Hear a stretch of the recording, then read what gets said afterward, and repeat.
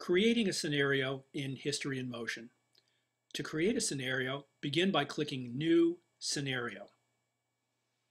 You can then enter a title for the scenario of up to 40 characters.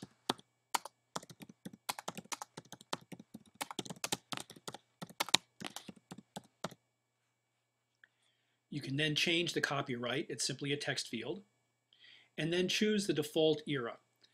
This will matter if most of your events or all of your events are in one era or the other.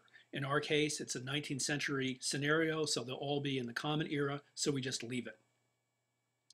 The default time zone really only matters if you're doing a 20th century scenario which spans multiple time zones.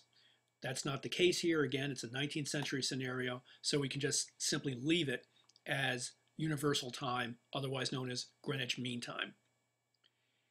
In the beta version of History in Motion, you can ignore the copy this scenario checkbox and the user to copy from.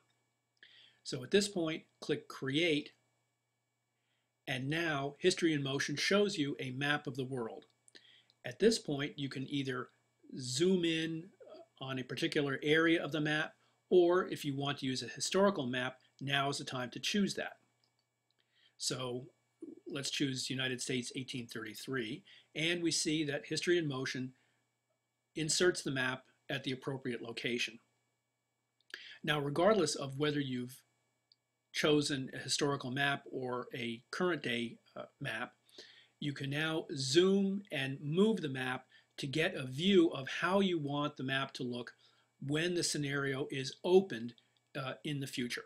So in this case, Grant went from his hometown of Georgetown, Ohio, on the Ohio River, right about here, through what was then Virginia, then Pennsylvania, and up here to West Point, which is approximately over here. So this is a good enough view of the map for when the scenario is opened in the future.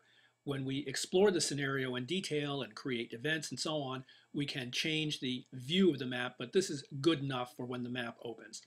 So at this point, let's click OK to create the scenario, and we see the name of the scenario up here in the box.